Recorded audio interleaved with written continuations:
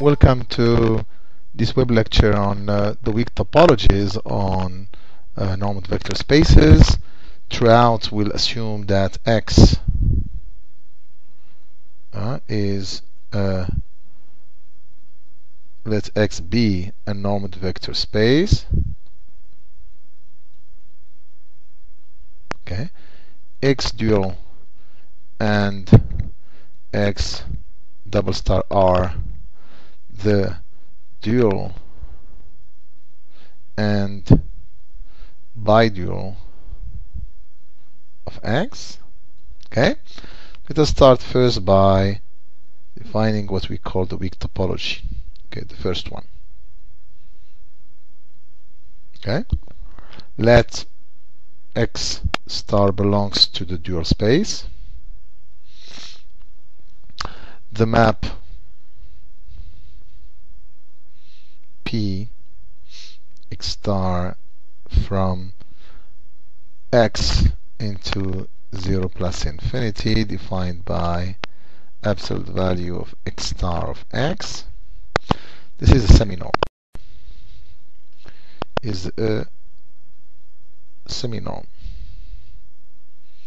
Okay, and if you take the family of seminorms, okay, the family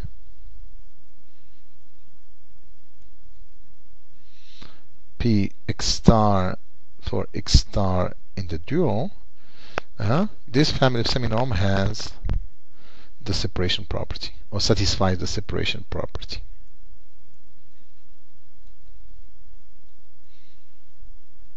Okay, this is coming from the properties of the dual space and the Banach theorem. Okay, therefore, this family defines, therefore, okay, this family defines a topology, a Hausdorff topology,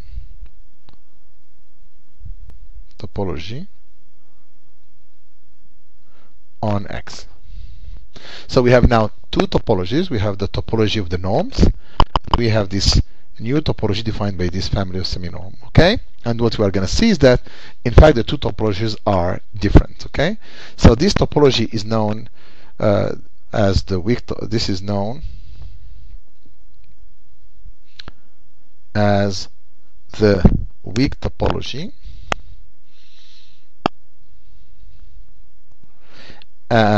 While the topology of the norm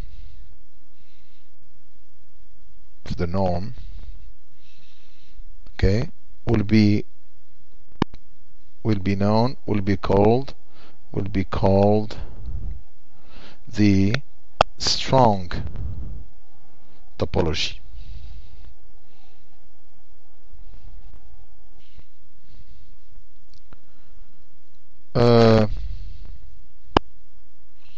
Notation for the weak topology,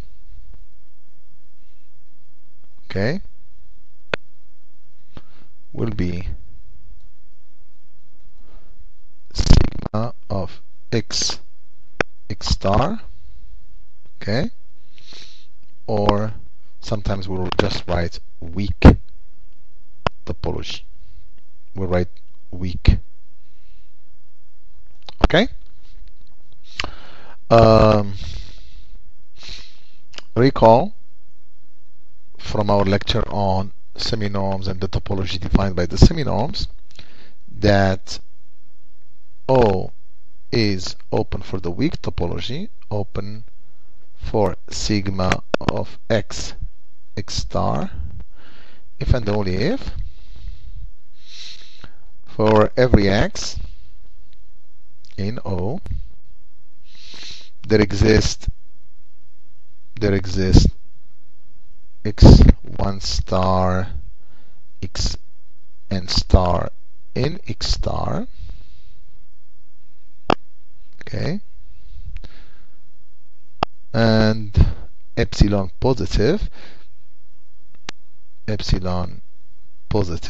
such that the set of X in X sorry, this is x0,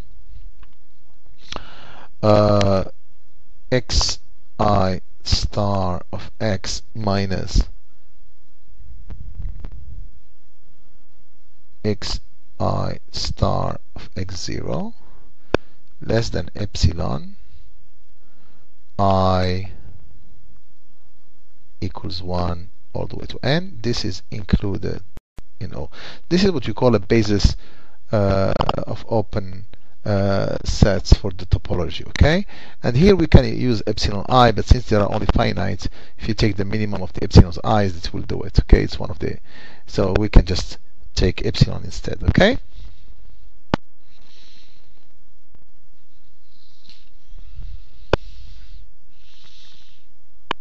Okay, now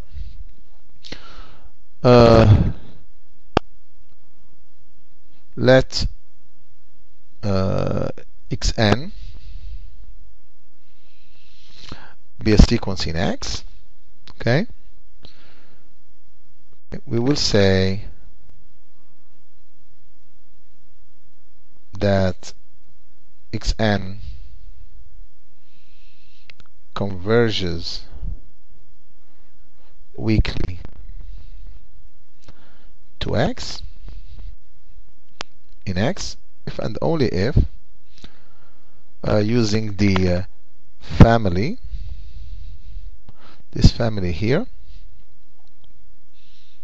one can show that is the same as let us first use it this way. So this will converge to X if and only if there exists for any neighborhood, so here for any x 1 star xn star in X, for any epsilon positive, so you have now the neighborhood, and then there exists n0 such that for every n in n greater than n0, we have xi star of xn minus xi star of x less than epsilon.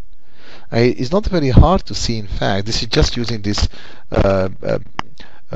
basis of open sets that will define the one that I'm showing right here in red, that will define the neighborhoods and then open sets, etc., etc. But one can easily see that this means that the limit for any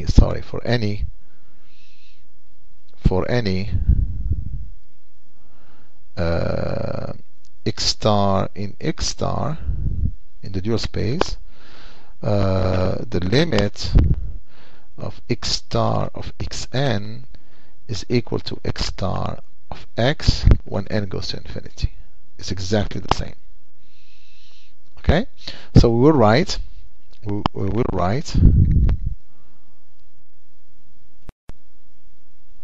okay, xn converges to x as n goes to infinity, okay, or weak limit of xn equals to x when n goes to infinity, or sigma x star limit of xn is equal to x when n goes to infinity. Okay,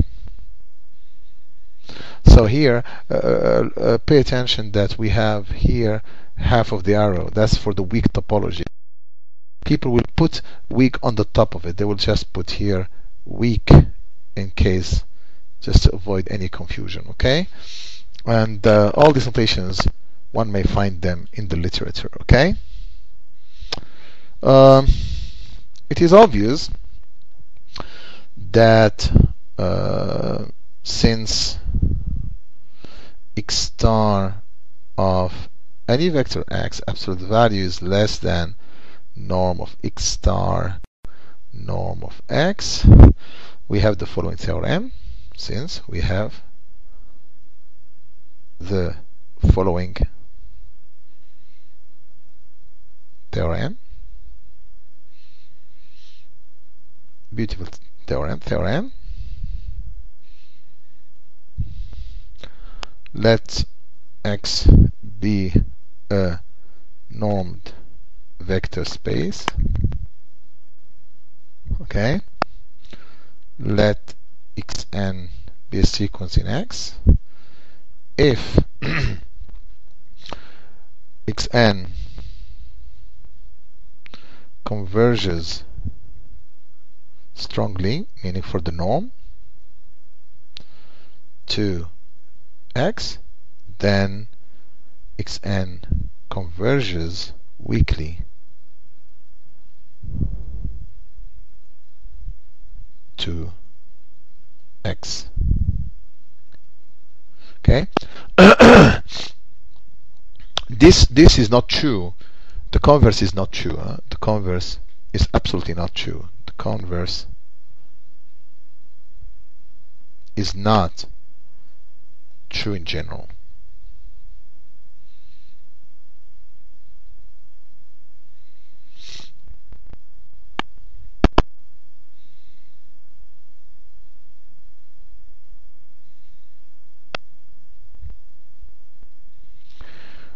I forgot to mention a remark here that the weak limit, if it exists, of a sequence, the weak limit is unique. So we have all the properties, okay, of the weak limit. Remark.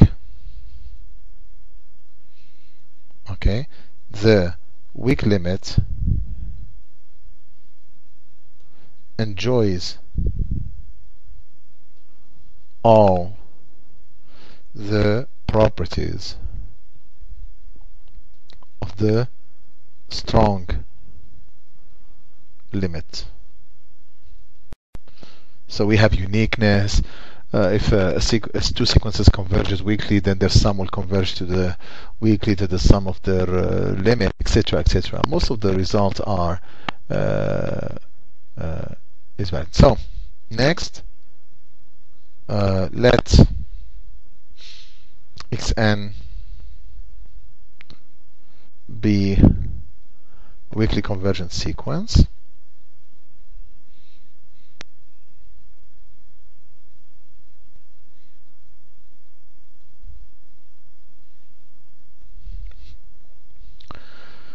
Let us embed X into X double star. Okay. Consider Xn as linear functionals on X star. Then for any X star in X star, the sequence X star of Xn, which is convergent, is bounded. Okay, then the uniform boundedness principle implies the following.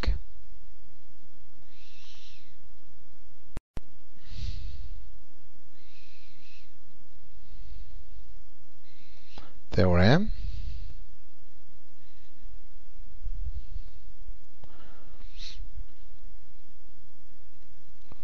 Let X be a normed vector space.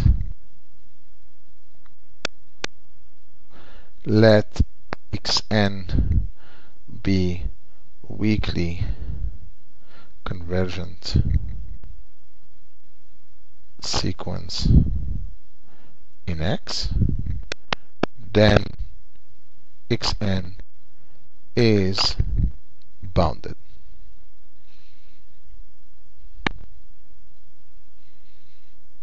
Okay.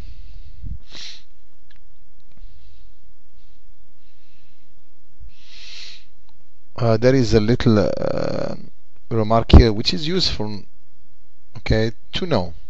Okay, let D be a dense subset in x star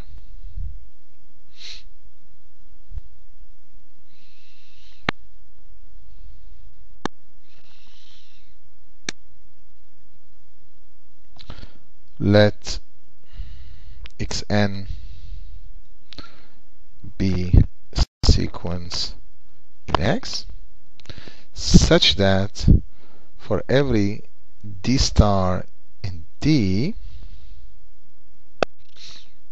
the sequence d star of xn is convergent. So we have pointwise convergence, but not on the dual space x star. It's only on D. Okay. So if that's the case, then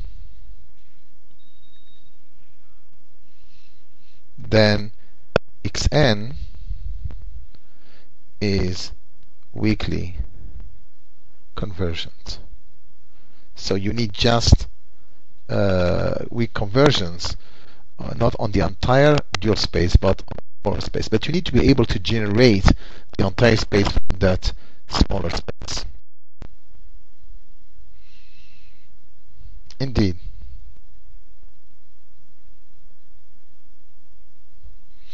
Okay.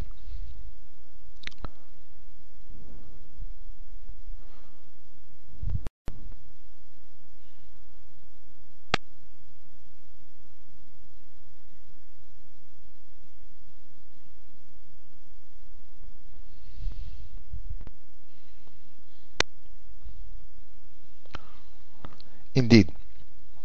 We forgot one little assumption here. Be a bounded sequence. Sorry. We need to assume boundedness to help us. Be a bounded sequence. Okay? So let x star belongs to x star and assume that x star of xn does not converge. Or in fact, what we can do, we can show that, okay,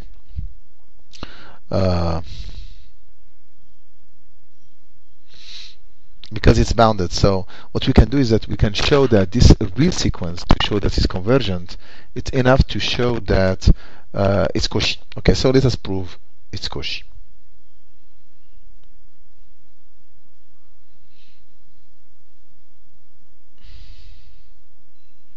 Let x star, let us prove that x star of xn is Cauchy in R. Okay.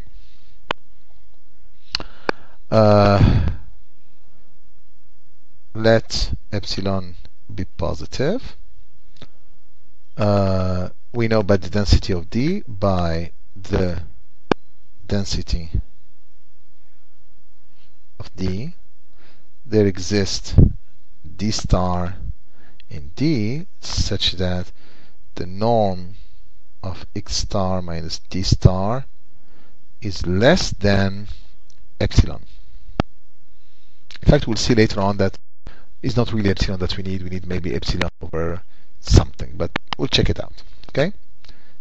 Let n and m greater than 1, then we have x star of xn minus x star of xm, absolute value. This is less or equal absolute value of x star minus d star of xn minus xm plus d star of xn minus d star of xm. Okay? And this would be less than norm of x star minus d star, the norm of xn minus xm, plus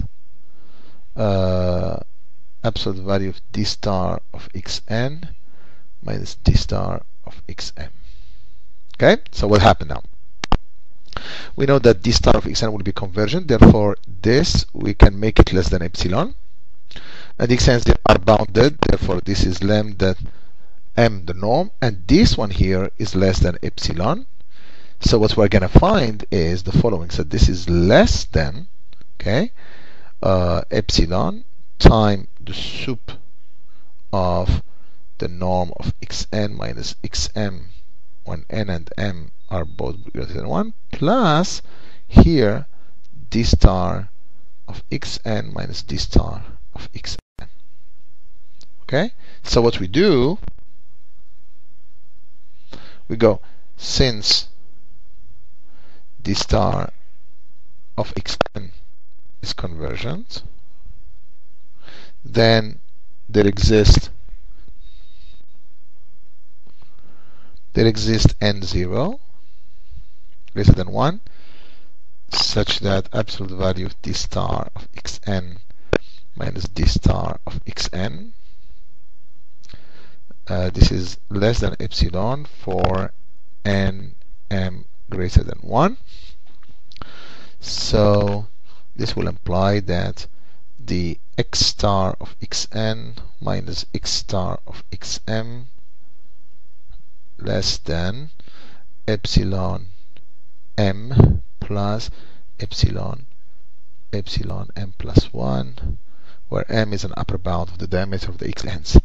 So here we see that xn is Cauchy. So xn star is Cauchy in R, so it is convergent. Conclusion: for any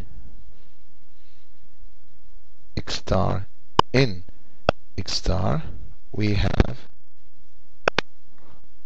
x star of xn is convergent. Okay, so here if I go back a little bit and I correct this statement, okay, so what we need to do here is the xn is bounded, yes. So here what we want is not truly weakly convergent, but the conclusion is that then all this, let us remove all this and let us rewrite it then for any x star in x star of xn is convergent. Okay, so the following then is true theorem. Okay, let D be a dense subset of x star. Okay, let xn be in X such that xn such that for any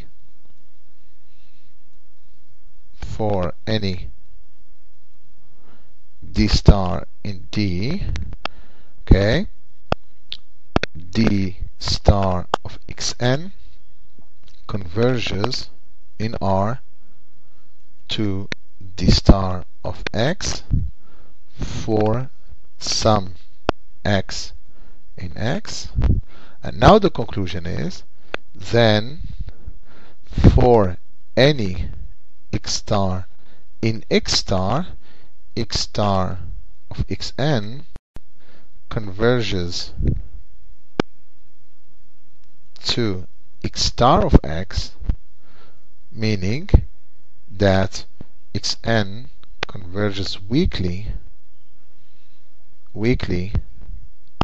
to x. So here what's interesting is the fact that you can check the weak convergence to points, but not on the entire space, only on a smaller set. Sometimes this is very useful, especially when the space has a shoulder basis. Okay.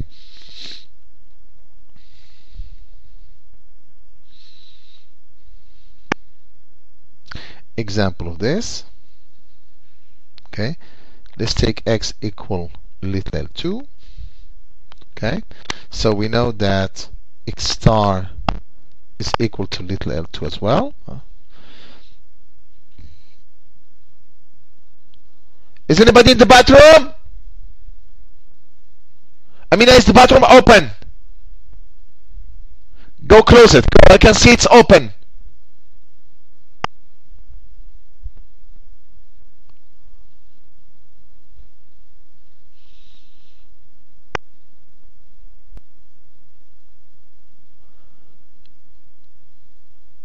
But sigma of EI star xn squared, this is less or equal sigma from 1 to infinity EI star of xn squared, which is the norm of xn squared. Okay, and since the xn's are bounded, then we get, so sigma from I equal 1 to n is going to be less alpha I squared. So it's less than this limit, but each one of them is less than this, which is less or equal than the sup of the norm of the xn's squared when n is greater than 1, less than. Okay, therefore this is for every capital N. Okay, so this tells me that the series from 1 to infinity is convergent. Okay, so x equal alpha I, okay, equals sigma of alpha I EI from 1 to infinity is in L2. Okay, so next also we have what? We have that limit of EI star of xn when n goes to infinity is equal to alpha I equals to EI star of x. So somehow the sequence xn converges weakly to x in L2, but the weak convergence here is only generated by the ENs or the EI star, not the entire space. So of course what we need to prove next is that okay, so now once we have this, then we can say easily that for any x in the span, x star in the span of the EI stars, okay, we have limit of x star of xn equal x star of x when n goes to infinity. So remember, when you are in the span, you are only finite linear combinations of the EIs.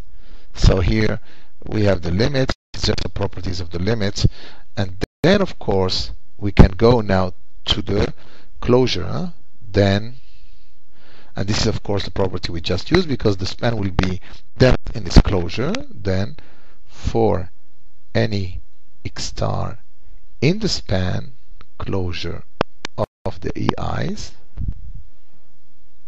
okay, we have limit of x star of the xn's equal to x star of x. And finally, we just need to notice that the span, if you look at the span of the EI's closure, this is exactly L2 star, and this will tell us that the sequence converges. So you see, this is really interesting. Sometimes linear functionals don't work with the entire dual space. Next, let us look at the case of finite dimensional space. So we have a theorem. Okay, let X be finite dimensional vector space, okay, then weak conversions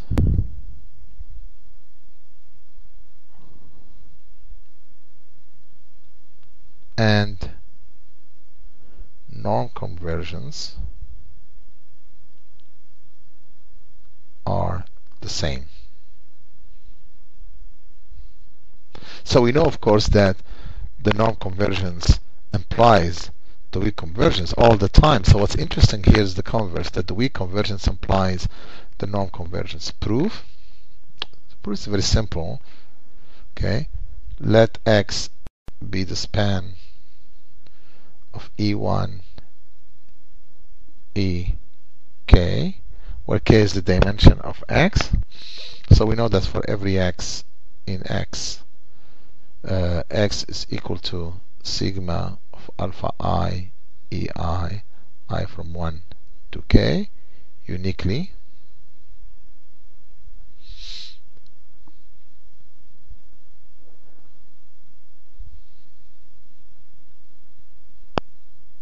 Okay, define, as we did in the case of L2, EI star from X into R by sigma of alpha J, EJ, J from 1 to K. Consider alpha I. Okay, it's easy to see that EI star is a linear functional, but because we are in a finite dimensional space, so it's continuous. It is in X star. Okay, now let Xn be a sequence in X such that limit of EI star of Xn when n goes to infinity exists in R for any I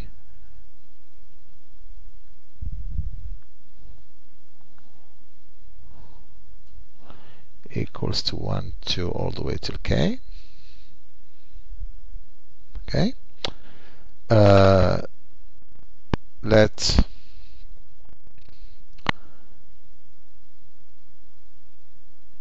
X equal sigma of limit of EI star of Xn, EI, when n goes to infinity, I from 1 to K. Okay, then norm of Xn minus X, it's equal to the norm of sigma of EI of Xn minus limit EI star limit EI star of Xn time EI from 1 to K. It's less or equal than the sup of the norm of the EIs time sigma absolute value EI star Xn minus limit of EI star Xn from 1 to K. And clearly this will imply that limit of the norm of Xn minus X when n goes to infinity is equal to 0. So here, if we have weak convergence, then we have norm convergence. Notice how we did not even assume that Xn is a bounded sequence. Okay?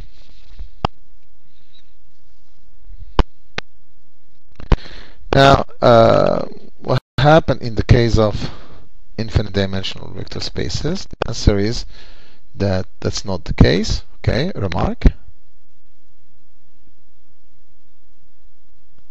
Okay, let X be equals to L2 as we defined before. Okay, consider the sequence En, the sequence En in L2. So it is bounded because their norm is 1, and we know also that for any x star, it's very easy to see that for any x star in L2, we have x star of En limit on n goes to infinity is equal to 0. In fact, the way to do it, you can use the EI star, the theorem we looked at in the example before. So EI star of EN will all converge to 0. It's almost because the sequence by itself, if n is bigger than I, is equal to 0. So that's why the limit will be 0. And since, again, you have it on the EI stars, we can go to the span, we can go to the closure of the span, and we get this conclusion that for any x star in L2, limit of x star En is equal to 0. In other words, the sequence En converges weakly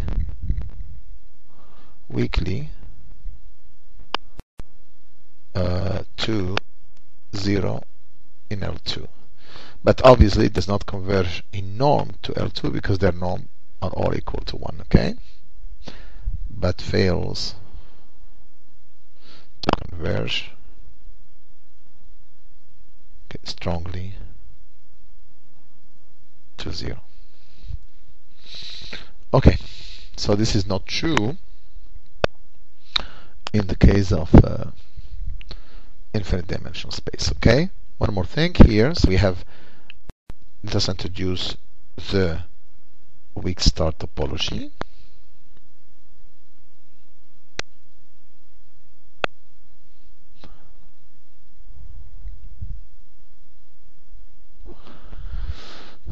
As we did for the weak topology, we can look at x star and consider a topology defined by the following. So here we can look at here fix x in x. Okay, so again we're taking x a normed vector space and we're looking at x star, the dual space of x. Okay, and you consider for not only for x, for any finite set. Sorry, let us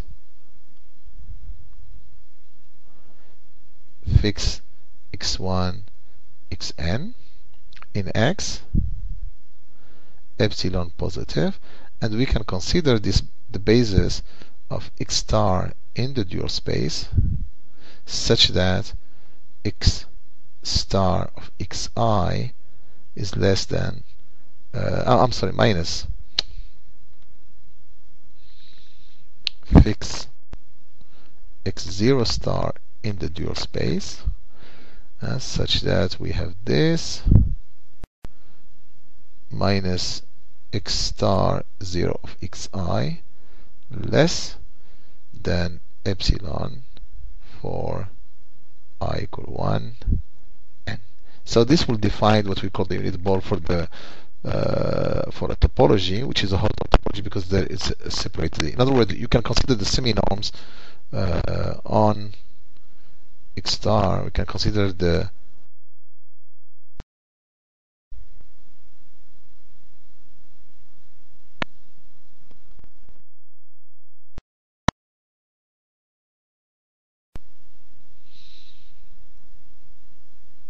absolute value of x star of x. So this is px, and the family px, when x belongs to x, has the separation property. Exactly, separation property. So you see, and this is the basis, this family here will be a basis for the to define the open sets, as we did in the case of weak topology. And this way we have a Hausdorff topology. This will define a Hausdorff topology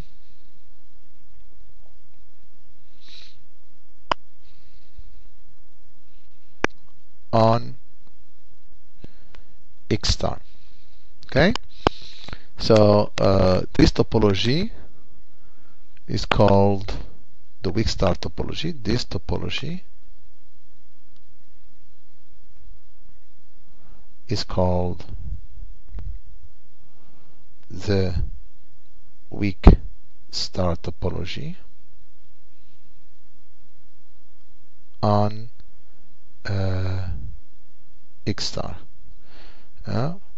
Notation.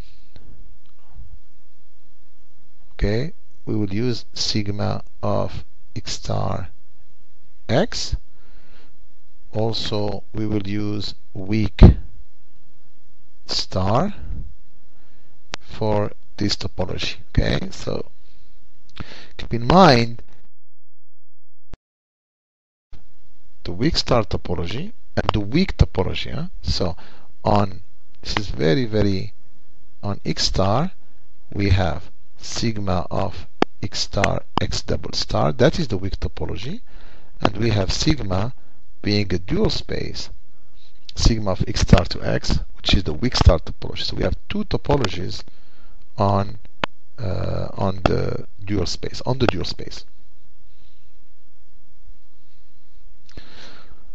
There is another problem. So first of all,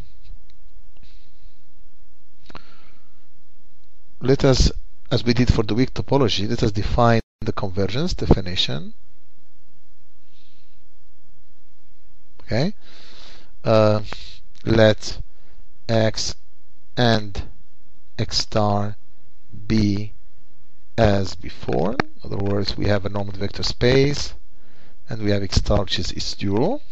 Okay, let Xn star be sequence in X star.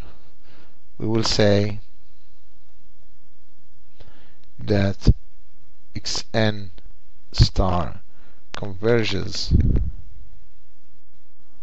weak star to X star in X star if and only if.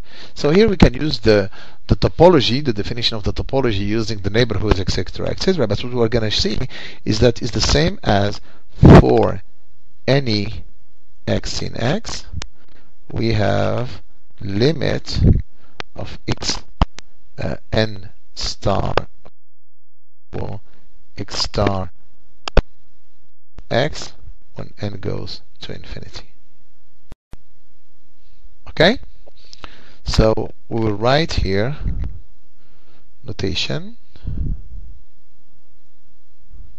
I will write weak star limit of Xn star equal to X star when n goes to infinity. So note that if you are convergent weakly in a remark, if Xn star converges weakly to X star in X star, then it converges weak star. Then it also converges weak star to X star. Okay? This is because of the embedding of X into X double star, into the bidual space.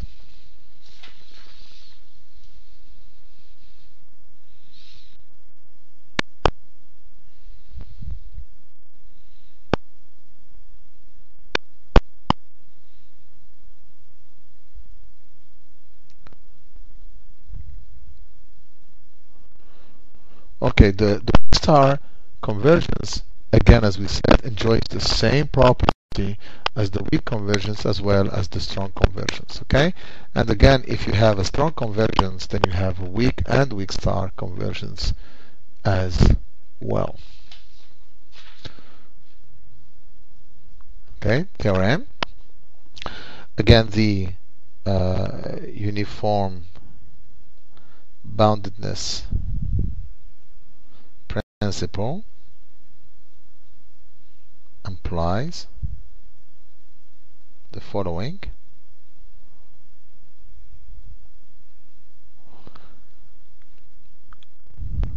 If theorem, if xn star converges weak star n x star, then the sequence is bounded.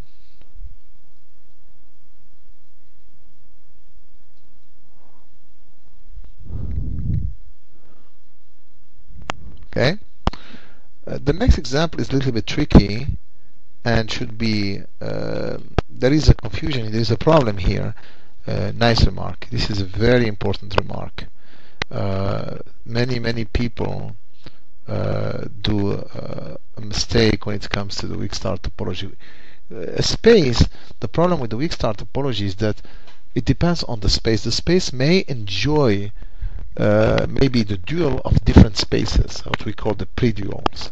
Okay, we may not have one predual. So, for example, if you look at L1, just to illustrate this point, we know that L1 is the dual of C0, sequence which converges to 0. Okay, but it's also the dual of the space C of convergent sequences. So remember, right? If you take C0, the space of sequences which converge to 0, its dual is L1, and if you take the space of sequences which converges, then again its dual is little L1. But if you take, for example, the sequence En, okay, in L1, so if you take En, let me call it En star, which is 0, because we are in a dual space, that's why 0, 0, 1, 0, etc. The canonical sequence, where 1 is on the nth term. So, if you look at sigma of L1 C0, then En star converges to 0. Okay? But if we consider sigma of L1 C, then En star does not converge to 0. So one has to be very careful when it comes to the weak star topology, because of the uniqueness of the predual. We have one or we have more. So it's not like the duality. When you take the case of the weak topology, we are going to the dual space. There is only one dual space.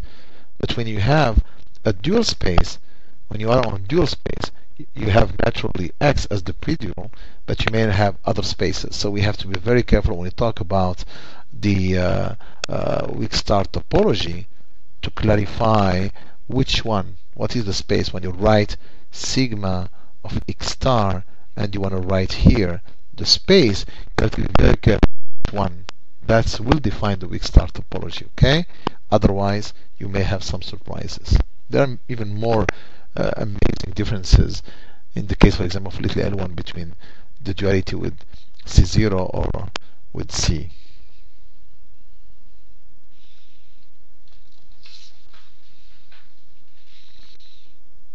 Okay? The next result is extremely important and fundamental, and is known as the Arauoglu theorem. It was discovered by Arauoglu, of course, and that's why it bears his name. So for this one, we need to remember. So what we have quickly. One can find this in any book on basic book on topology. Is what we call the Tikhonov theorem.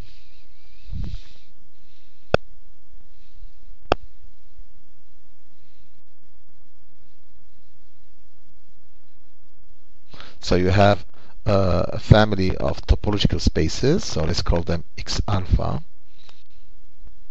T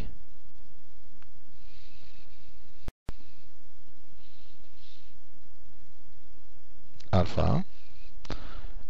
These are a family of topological spaces.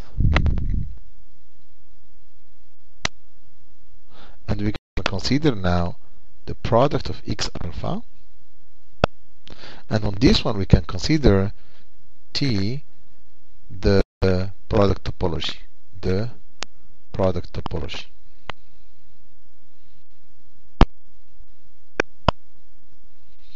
And what's happening is that Tikhonov tells us that if all X alphas are compact,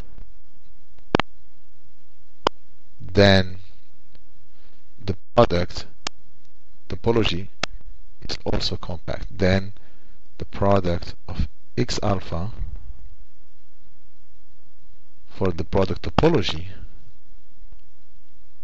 is compact. Okay, so armed with this, now we have the theorem, which is the direct consequence of Tikhonov theorem. This is of course the Alaglu theorem. Let X be a normed vector space.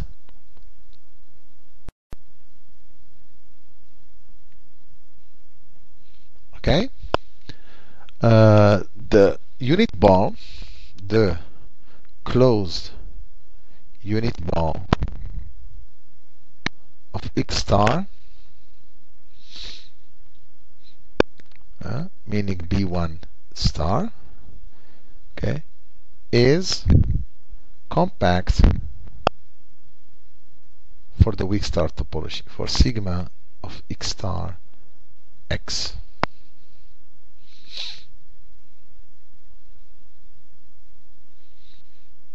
Okay, and one way to see it, okay, proof, as I said, direct consequence of the Tikhonov theorem. What you do, you know that let X star belongs to the unit ball in the dual space.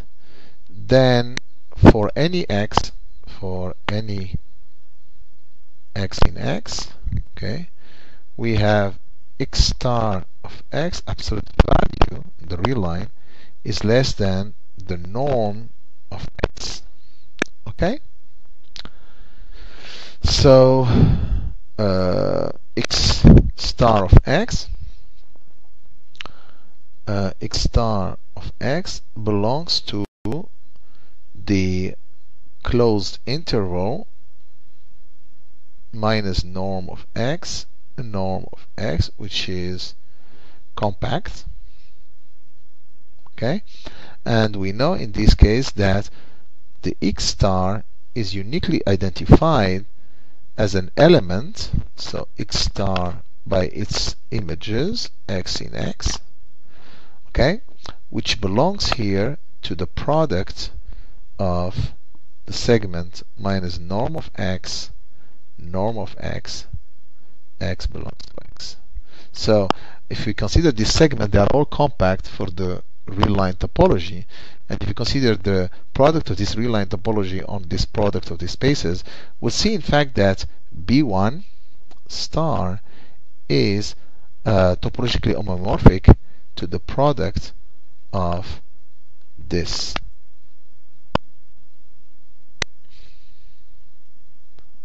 product, infinite products, and the product topology on this product space is exactly the weak star topology on B1 star.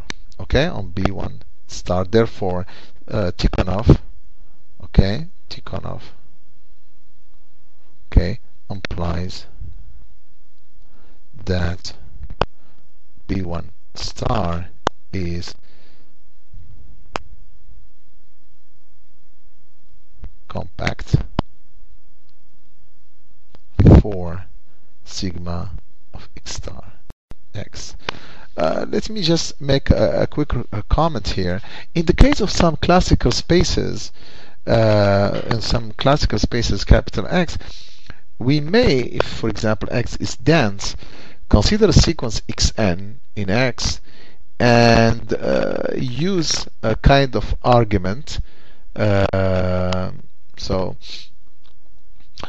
kind of diagonal argument to show that the B1 star is indeed compact for the sigma X star X topology, or the weak star topology. So sometimes in some cases we can do it directly without having access or using the Tikhonov theorem. Okay.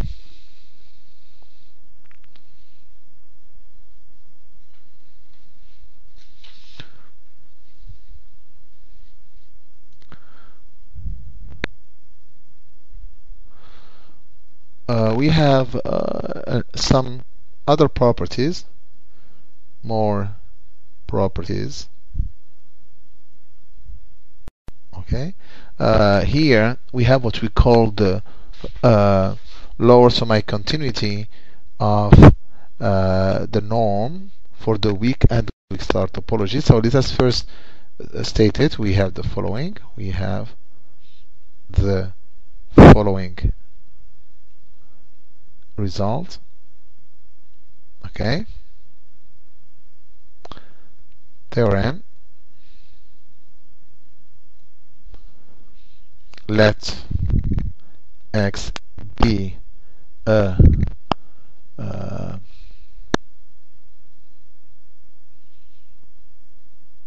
let X be a normed vector space.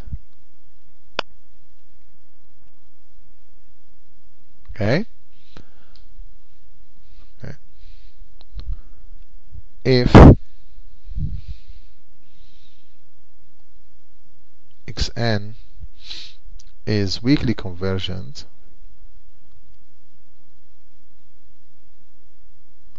to X, then the norm of X is less or equal lim inf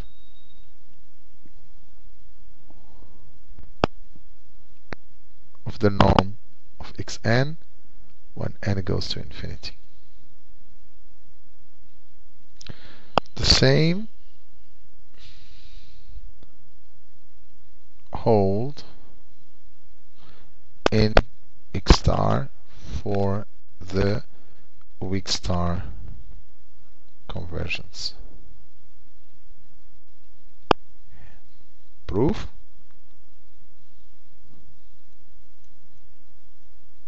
Okay. Let Xn be in X such that Xn converge weakly to X. Then for any X star in X star, okay, we have Xn star of X star of Xn less than the norm of X star norm of Xn.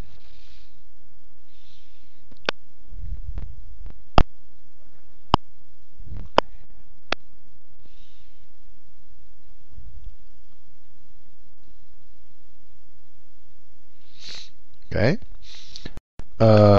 Let X star be in X star such that norm of X star is equal to 1 and X star 0 of X equals the norm of X. This is an application of Banach. Okay. So X 0 star of X equal norm of X equal limit of X0 star of Xn when n goes to infinity, which happens to be the same as limit inf of X0 star of Xn when n goes to infinity. In particular, we have X0 star of X equal norm of X less or equal than lim inf of norm of X0 star norm of Xn when n goes to infinity, which gives norm of X less than lim inf of norm of Xn. Okay. Now the case of X star goes as follows. Okay. let xn star be in x star such that sigma of x star x limit of xn star equal to x star. So we have a weak star convergence. Okay. Let epsilon be positive. There exists an x in x, norm of x less or equal than 1, such that absolute value of x star of x is greater than the norm of x star minus epsilon. Okay. Now, same argument as we did before gives that norm of x star minus epsilon is going to be less than limit inf of the norm of xn star when n goes to infinity. Since epsilon was arbitrary, we get absolute norm of x star is less than limit infimum of the norm of xn star, exactly the same as we did in the case of. So of course this apply. So this there is a remark here as a direct application of this theorem. Okay, so closed balls in X are weakly closed, and closed balls in X star are weak star closed. Okay. Now look at this is not special to the balls, by the way. Let us look at, for example, the case of convex sets. Because remember, when we defined the topologies, the convex sets has a special behavior, and this is exactly the case in this one. So here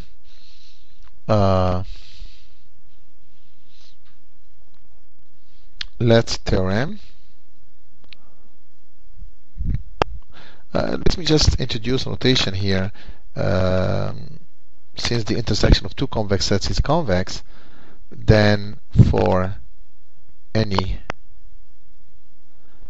A in X, we'll define the conv of A to be the intersection of any C convex such that A is a subset of C. Okay, smallest convex set which contains A, and if you assume first that they are closed, you get exactly the closure. So we can have the closure of A, which is the intersection of all the closed convex sets which contains A, because the convex, if you take a convex set and it takes its closure, it's also convex. So here, this is exactly the intersection of C closed, convex, and A subset of C.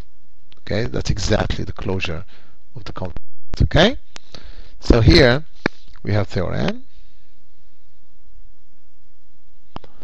Let X be a normed vector space. Let X be a normed vector space.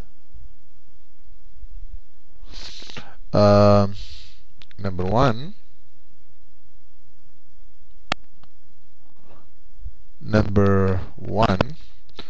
The weak closure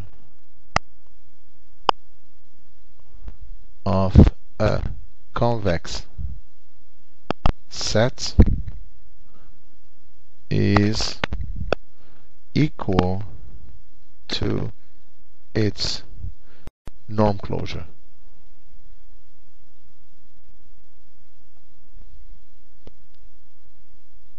In other words, a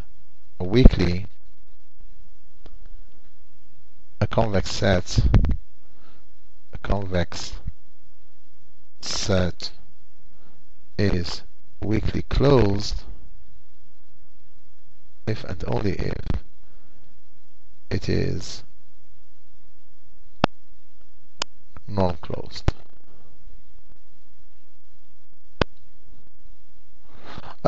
Keep in mind this result is false. If we take the case of little l2, remark, this is very typical to convex sets. It's not true in the case of, for example, any set. So if you take x equal little l2 and you take c equals ens n greater or equal than 1, then C is norm-closed. C is norm-closed. Okay, but not weakly closed, because the sequence here En converges weakly to 0, and 0 does not belong to C. And the fact that C is norm-closed because the distance between any each, what we call epsilon separated sets, the distance between any En and Em is equal to square root of 2, and that's why it has to be closed. Okay, you don't have any accumulation point, and therefore the closure is exactly C, which means C is closed. Okay, proof of the theorem. Okay, let C be a convex set. Let C be a convex set, a convex non-empty subset of X. Since strong convergence implies weak convergence, then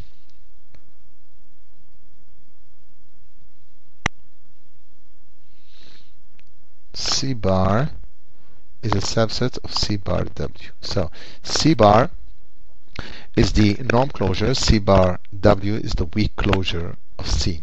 Okay? So now we need to prove, let us prove that C bar W is in C bar. Okay?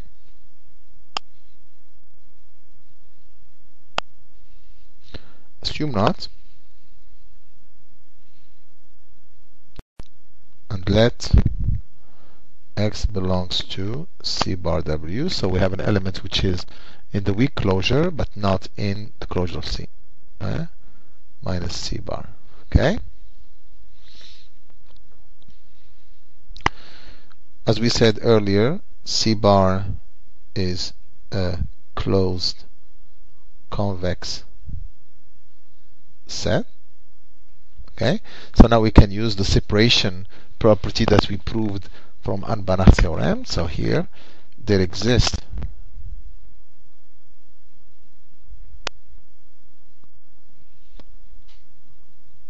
X star in X star, the dual space, such that the sup of X star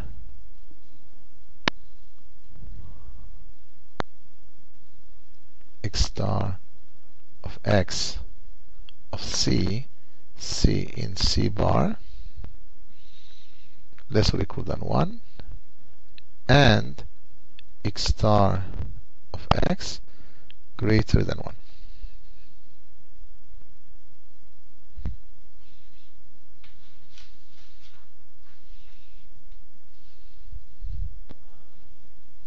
The set X in X such that X star of X less or equal than 1 is weakly closed. Okay, and contains C. So C bar W is also in the set.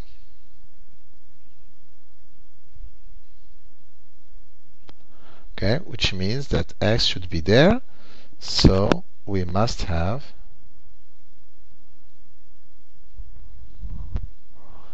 x star of x less or equal than 1. Okay, let us call x, there exists x0, x0. Let x0. Okay, the set. Okay, so this will imply this contradiction, because we said that x star of x0 is greater than 1. Okay, the next result is very powerful and very useful. Okay, which is the density of the weak star closure of the unit ball of x in the unit ball of the bidual. But this is so powerful, and before we do that, we need some technical lemmas. So before we state this or we prove this main theorem, let us start by some technical lemmas. Okay, so this we're going to start with lemma 1. Let x1 star xn star in x star such that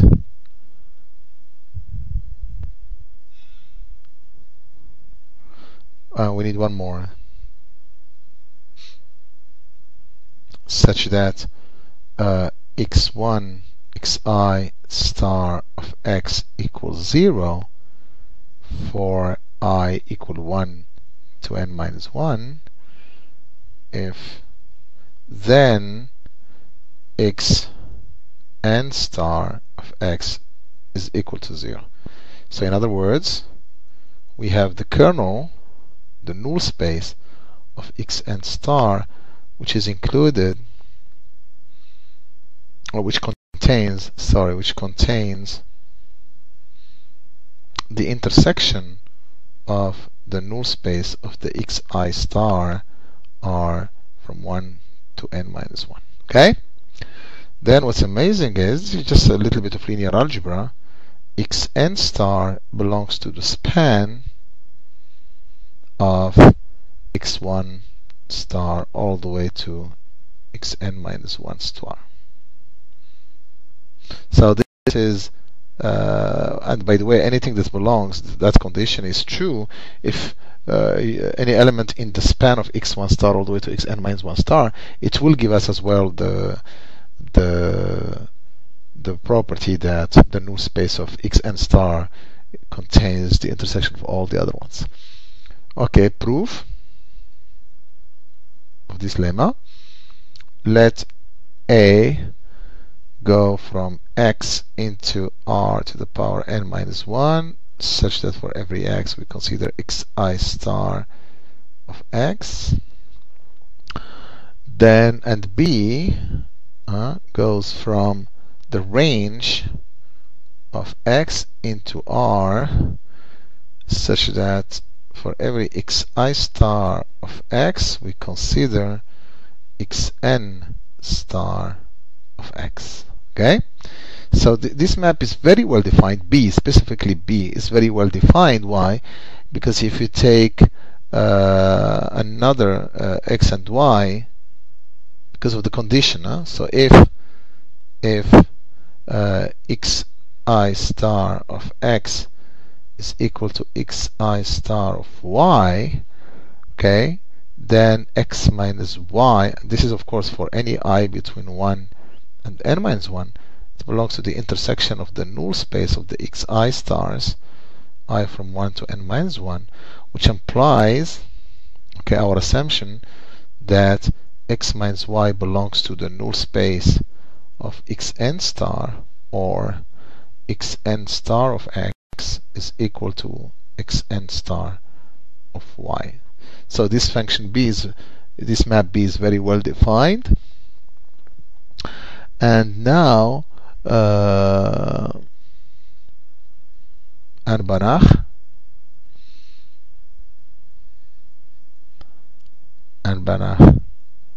theorem will allow us to extend b to r to the power n minus 1 into r, which we still denote by b. And in this case there exists, okay, we have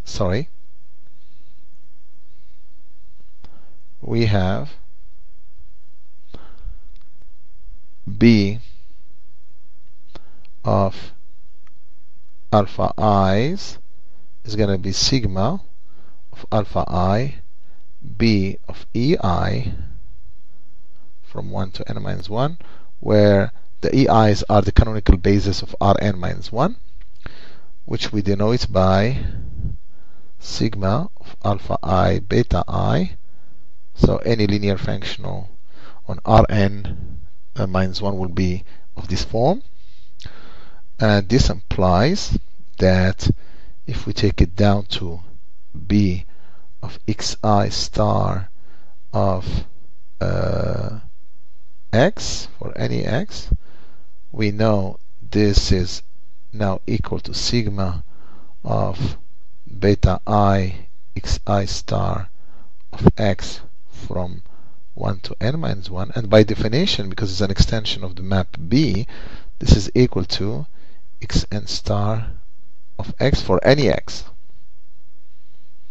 For any x in x.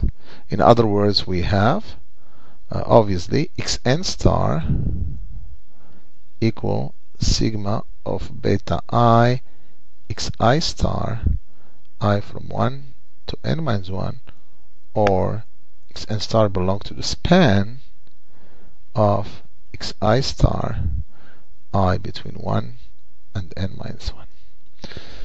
Okay, so that's the proof of lemma 1. Lemma 2,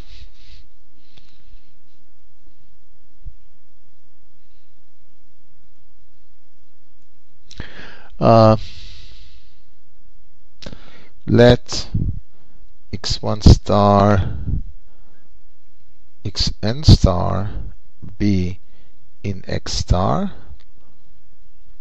We assume that they are linearly independent and are linearly independent.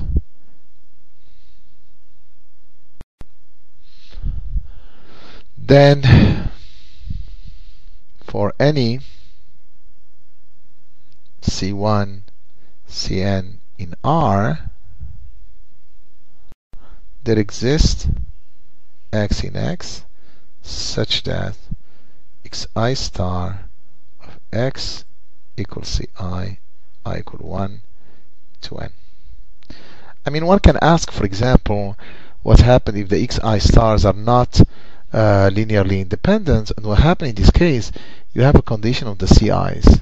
Okay, so meaning, remark here, so we can improve on this assumption that if xn star is equal to sigma of alpha I xi star I from 1 to n minus 1, then we need to have the same condition on the ci's. Then we must have Cn equals sigma of alpha I ci. Okay, if that's the case, then basically we can, if the conditions on the xi stars is identical to conditions on the ci's, then we don't have to assume that the xi stars are linearly independent. Okay, so we can, or basically we can look at the smallest number of the vectors xi stars which are linearly independent, the rank, and move from there. Okay, so let us go back and prove lemma 2. Proof.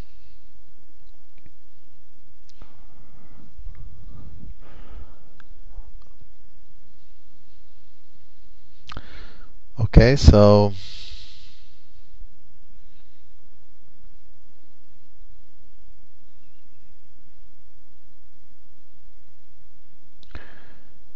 since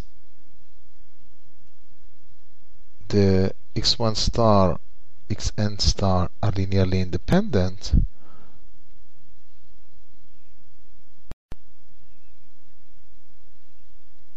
then, for example, none of them will belong to the span of the other ones, and we can use lemma 1 to show that for every I, for any I equal 1 all the way to n, there exists xi, okay, in x, such that xj star of xi equal to 0 for j different from I, and xi star of xi not equal to 0.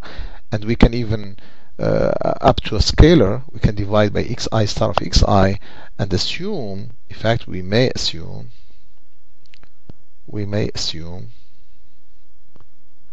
xi star of xi equal to 1. Okay? So in this case, if I take x equals sigma of ci xi, then xi star of x is equal to ci for I equal 1 all the way to n. So it's a direct application of lemma 1. The next lemma, lemma 3,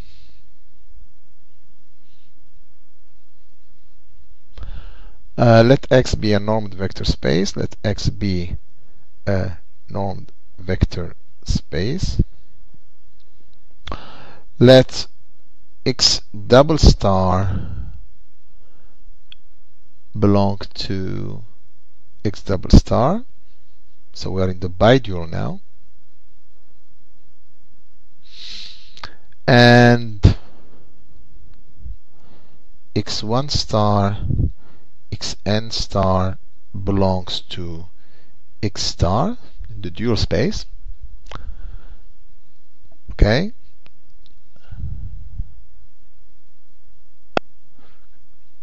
Let E be the intersection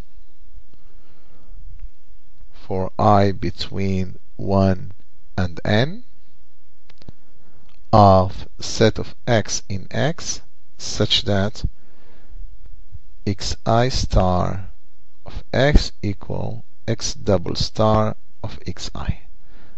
Okay, so these are your CI. So we want to use lemma 1 and lemma 2. The problem is that in the lemma 2, the xi stars are linearly independent. But in fact, the condition I mentioned on the CIs will follow any linear combination coming up from the xi's star. So here, in fact, we may, without loss of any generality, assume that xi stars are linearly independent to conclude that then E is non-empty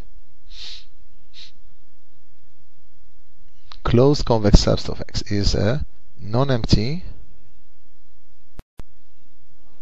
closed convex subset of X. Okay? Moreover,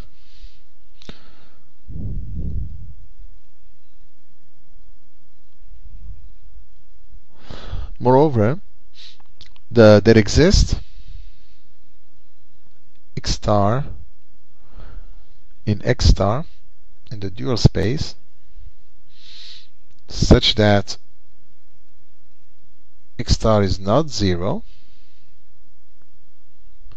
and C in R such that the infimum of norm of X in E is equal to C over norm of X star absolute value, and E is included in X in E such that, X in X such that X star of X equal to C. Let us just say something here. we may have a little problem if all the xi stars are equal to 0. Okay, so let us assume that not all 0, not all the x stars, okay, not all 0.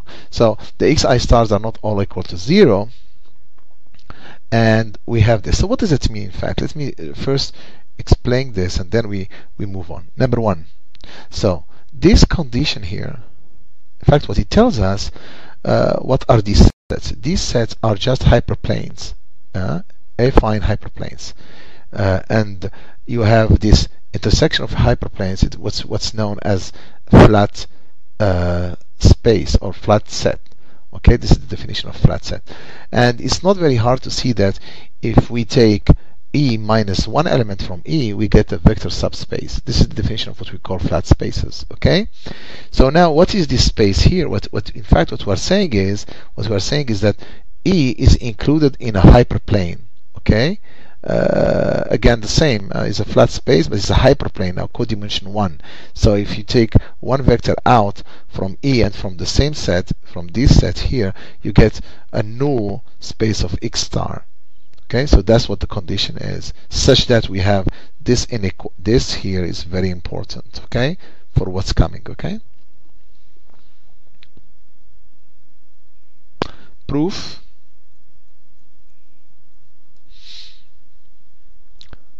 Okay, so as we said, without loss of generality,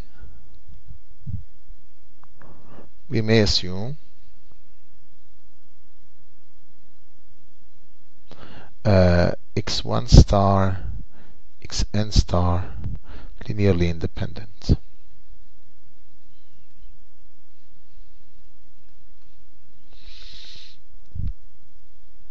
Okay, so from lemma 2 we know that E is non-empty.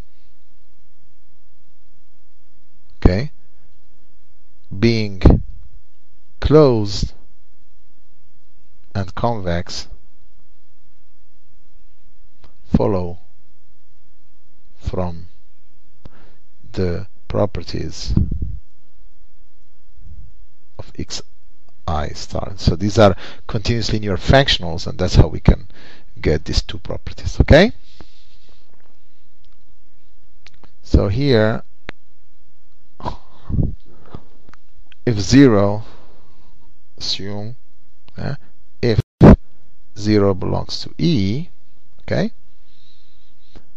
then x double star of each xi star is equal to 0. Okay,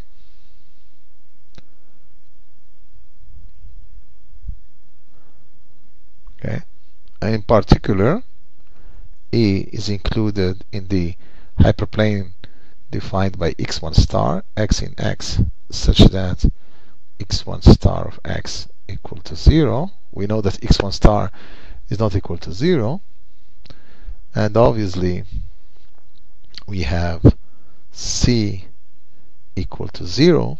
Okay, if we take C equals 0, then we have 0 equal the infimum of the norm of x, x in E, equals 0 over norm of x1 star equals 0. So everything follows nicely if we assume that 0 belongs to. So assume 0 does not belongs to E. Okay, and set R to be the distance from 0 to E, which is the infimum of the norm of x. X belongs to E, and we know because it's closed that the distance will be positive, not equal to 0. In particular, we have then the open ball centered in 0 with radius r intersect E is empty. So now we have two convex sets. One is closed and the other one is the ball. Okay, so it's an open convex set with 0 being in its interior. Okay, so now we want to use the separation theorem of Banach over convex set. So this tells us what? That there exists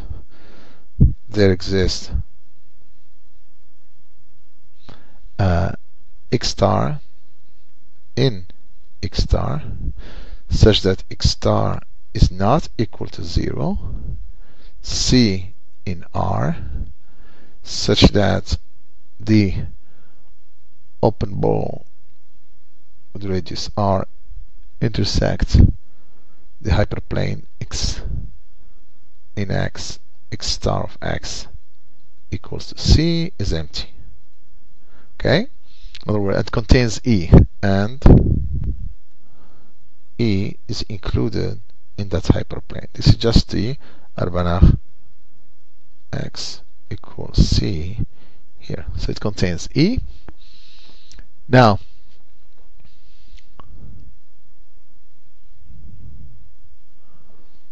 obviously, the distance from 0 to the hyperplane is going to be at least R. So in other words, we have the infimum of the norm of x, x in x, such that x star of x equals C. This is greater or equal to R. Otherwise, they will meet with the open ball. That's because the intersection, this intersection here, is empty. Okay? So now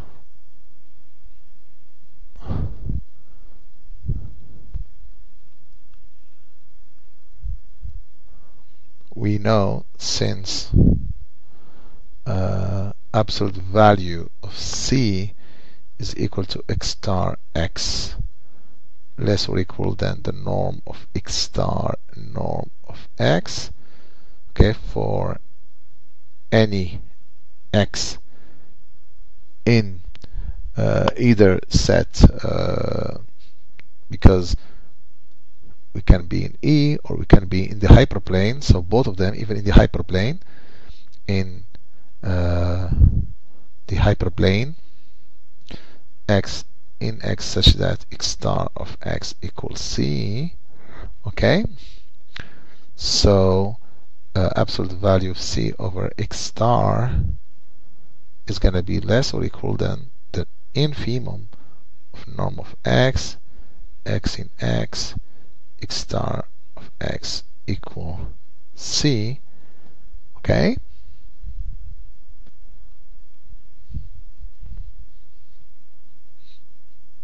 next,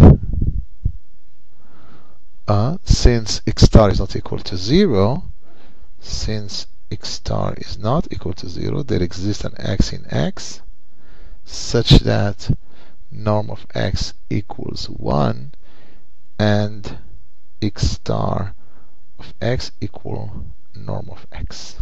Okay, star.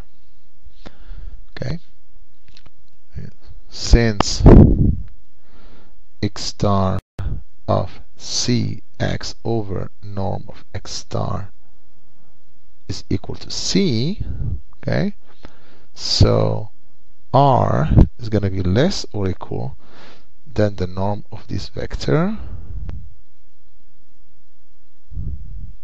which is exactly the absolute value of x over the norm of x star. Okay, so this implies that R, because on one hand we have on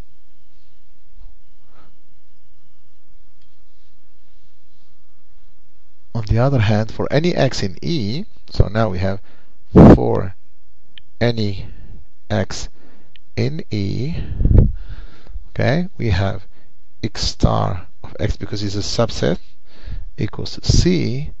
So the same holds that absolute value of C, the same proof as we did up before, talking about this one here, this proof here.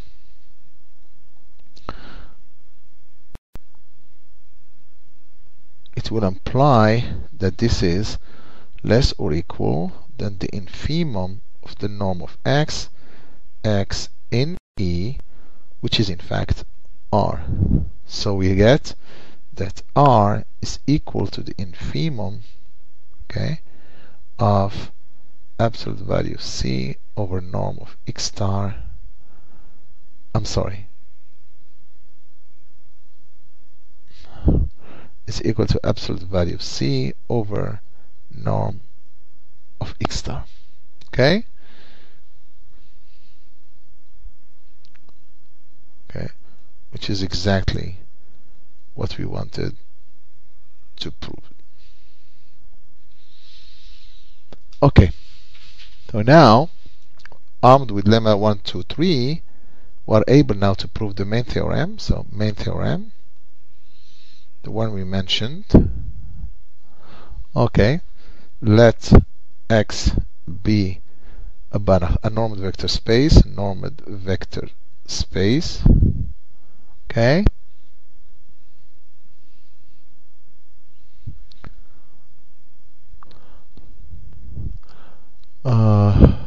Let B1 be the closed unit ball of X, and B1 double star be the closed unit ball of X double star. Okay? Then B1 weak star is equal to B1 double star, which means that B1 is dense for the sigma X double star X star. So this is the weak star topology on the bidual. Okay? Topology in B1 double star. Okay? Proof. Let proof. This is maybe the most important theorem in this case. Let X0 double star in B1 double star. Okay. We need to show that for any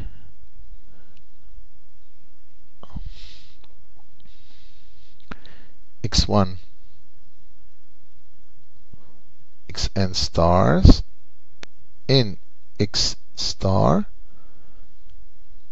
norm of xi stars equal to 1, okay, and epsilon positive, then the set A, which is the intersection of X double star in X double star, such that X double star minus X0 double star of xi stars, absolute value less than epsilon, intersect B1 is not empty. Okay, so again, what does it mean? It means, let us just, first of all, the weak star topology on the bidual,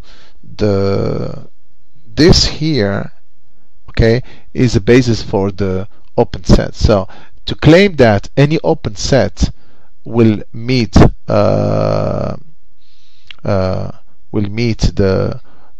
span of B1, because we're talking about any open set around the neighborhood, around the point in the unit ball of X double star in the bidual will meet the unit ball of X. Okay, that will give us the density of B1 into B1 double star. Okay, so but these are the neighborhood. This is just an open neighborhood around.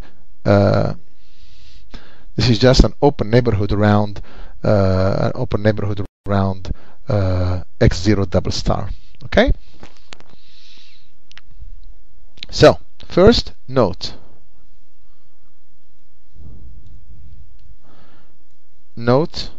that if X belongs to capital X and norm of X less than 1 plus epsilon, such that xi star of x equal x double star 0 of xi for I equal 1 n, then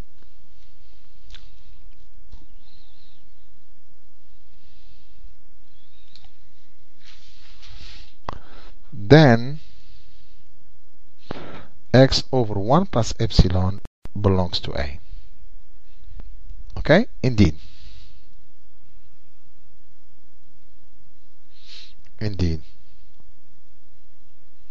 Okay? We have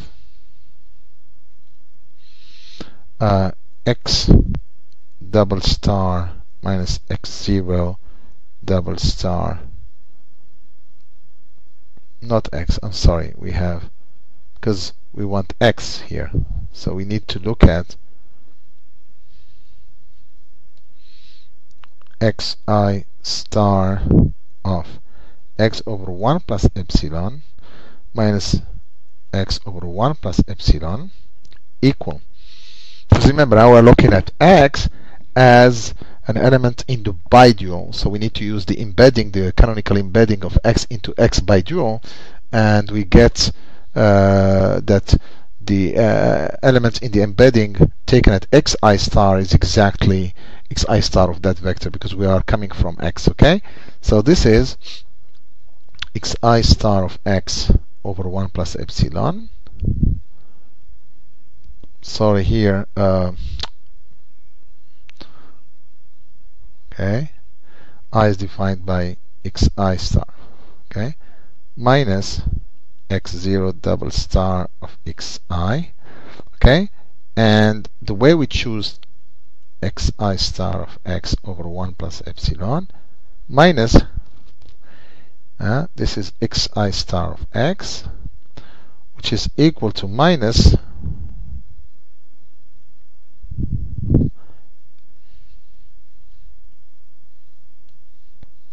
equal minus epsilon over 1 plus epsilon xi star of x. Okay, so in particular, if I take absolute value of xi star x over 1 plus epsilon minus x0 double star xi star, this is equal to epsilon over 1 plus epsilon absolute value xi star of x, which is less or equal than epsilon over 1 plus epsilon. Remember that the norm of xi star is 1, so here we have only norm of x, but norm of x is less than 1, so this is less than epsilon. So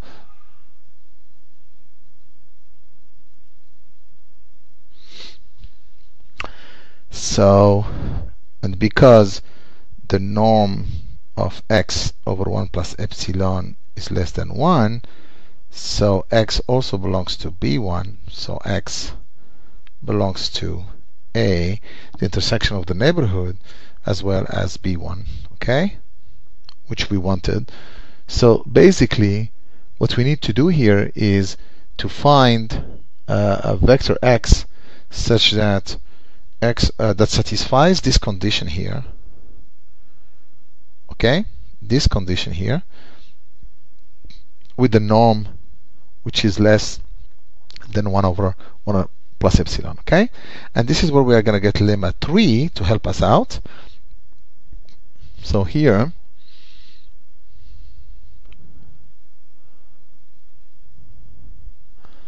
we take set E equal x in x such that x double star of xi star is equal to xi star of x, okay, and this is for I equal 1 all the way to n, okay.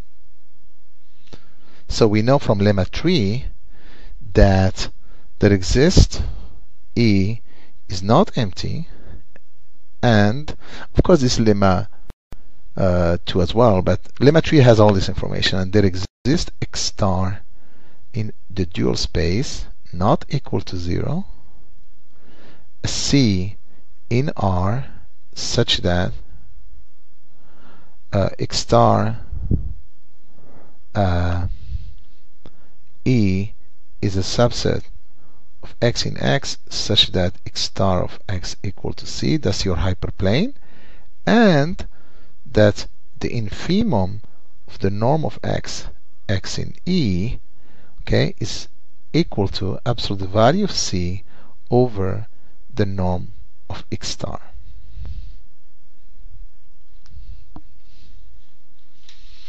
Okay, so now let us just see. So let x be in E, so we have at least one. Then, okay, we have x star of C of x equals to C. No, one more thing. I'm sorry. Yeah, we need to use lemma. Okay, so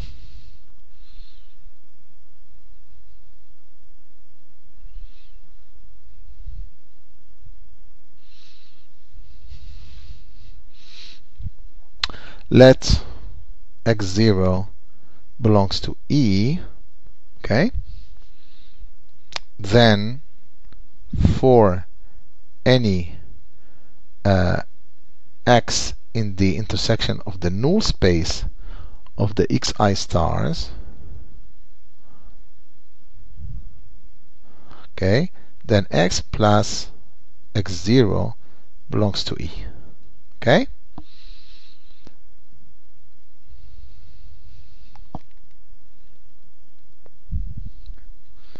Good.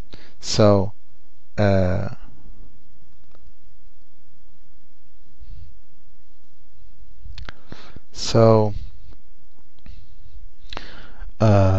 x star of x plus x0 is going to be equal to x star of x plus x star of x0 equals to C, which implies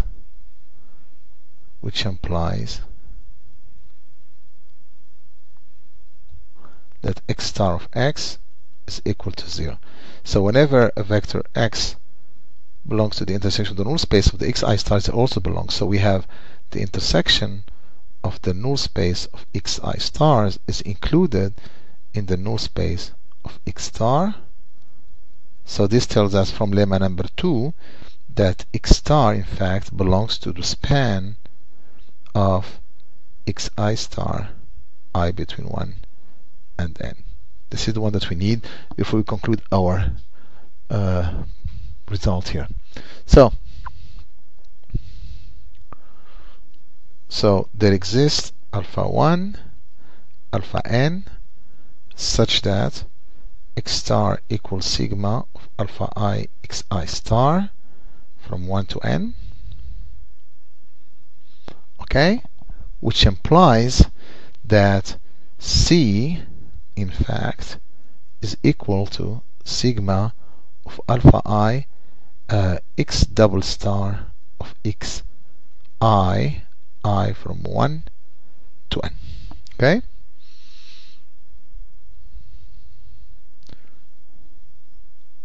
zero.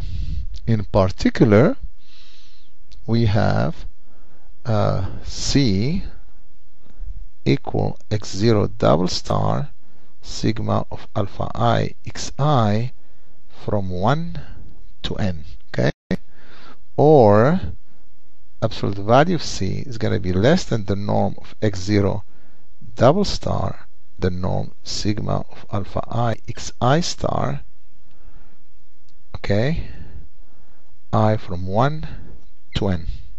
Okay, so now we're going to use the fact that we have norm. So this is of course, or we're almost there, x0 double star norm of x star, because x star is this ones, which is less one than the norm of x star. So in particular, absolute value of C over the norm. So this is where we use that the norm of x0 double star is less or equal than 1, that we are in the unit ball of B1 double star. So this is less or equal than 1. Okay? Okay? So the infimum of the norm of x in E is less or equal than 1, which tells me that for every epsilon positive there exists an x in E such that norm of x is less than 1 plus epsilon, and this is exactly what we wanted to be able to show, that the intersection is not empty. A direct application of this, we're almost done with this lecture. A direct application of this is the beautiful result, okay? Direct application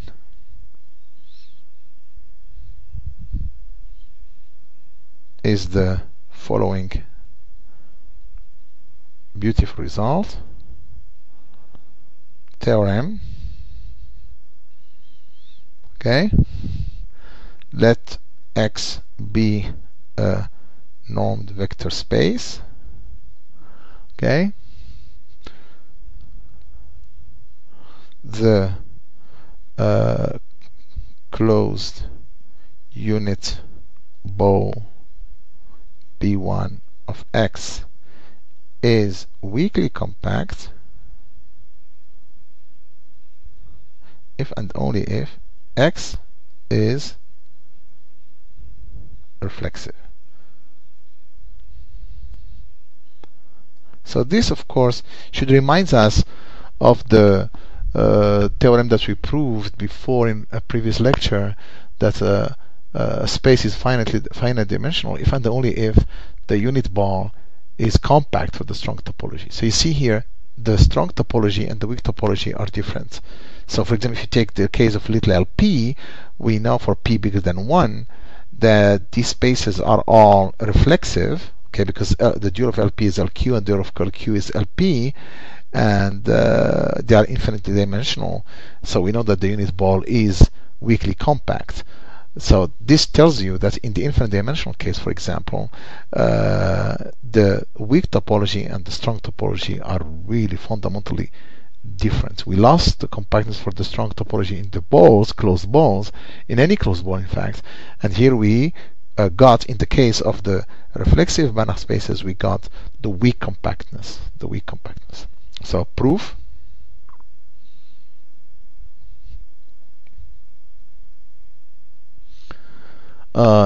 if B1 is weakly compact,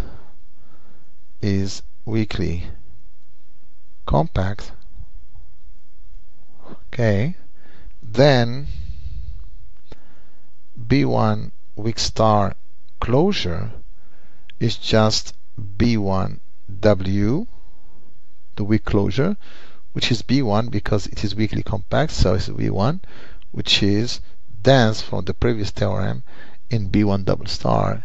So if B1 is equal to B1 double star, so definitely X is equal to X double star, or X is reflexive.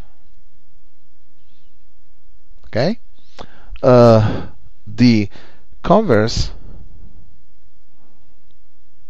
follows easily from the Alaoglu theorem. We know that the bidual ball is weak star compact, and therefore if we note here, as I said, that if X is equal to X double star, then sigma of X double star X star is just sigma of X star. In other words, the weak topology on X is exactly the weak star topology on the bidual space, in the case of reflexive, of course. The last result looks at the case of separability and the weak topology, and we have the beautiful theorem.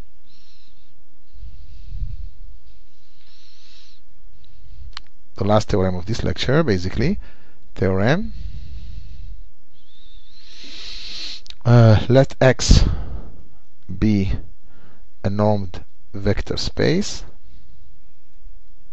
Okay. So we have sigma of X star X. So this is the weak star topology in the dual space. Is metrizable if and only if X is separable. So basically, if the space X is separable, then the weak star topology on the dual is generated by distance. And remember from little that we learned about metric spaces when we reviewed metric spaces for these web nodes, we said that there are so many properties for the topology that is generated by a distance that are not true in general in topological spaces. Okay, so it's very important when you know that the topology is coming from a distance. Okay, so here proof. Okay, so first, if X is separable, assume that if X is separable, then there exists a countable set xn n greater than 1 dense in X. And if we take now the distance between X star, Y star to be sigma of 1 over 2 to the n, absolute value of X star of xn minus Y star of xn divided by 1 plus X star of xn minus Y star of xn, and from 1 to infinity. Okay, it's well defined because this here, this quantity here is less than 1, and the function we're taking is subadditive, so this is a true distance. And it's very easy to see that sigma, if we have the following, that xn star sigma x star x converges to x star if and only if the distance from xn star to x star goes to 0. Okay, and we can also show that the balls, the open set for D, are also the open ball set for the sigma of x star x, and this is how we generate the topology of the distance D as being D sigma x star x, or the weak star topology. Okay. Conversely, it's a little bit tricky when you go to the converse. Conversely,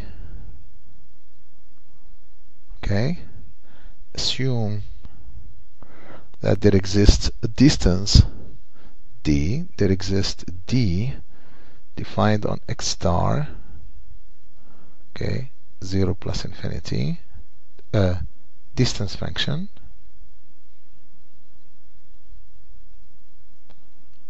okay, such that the topology generated by D is the same as sigma of x star x. Okay, so if we take set for any n greater than 1, set on to be the open ball, okay, x star in x star, such that the distance from 0 to x star less than 1 over n. So this is an open set. This is just the open ball for D. So it's also open for the sigma, from the assumption that we have. So, and we also know we have the intersection of all the ONs is just reduced to the vector 0 of x star. Okay? So since each ON is open for sigma, so 0 belongs to ON, and ON is open for sigma of x star x, therefore there exists x1 x kn in X such that, okay, the set such that for some epsilon positive, the set x star in x star such that x star of xi up to the value less than epsilon I equal 1 all the way to n. This is in ON. So it contains 0, okay, but it's also, this is a neighborhood for the sigma x star x topology. So now let A be the union of all the x1 x kn for n from 1 to infinity. Okay, so we claim that span closure of A is the entire X. Okay, indeed. Okay, let x star belongs to x star such that x star reduced to A is equal to 0. So then x star belongs to ON, okay, for every n.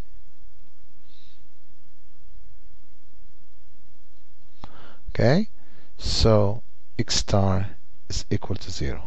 So any element in the dual space which is equal to 0 on A will be equal to 0 everywhere, and this, of course, from what we learned, and Banach will imply, and Banach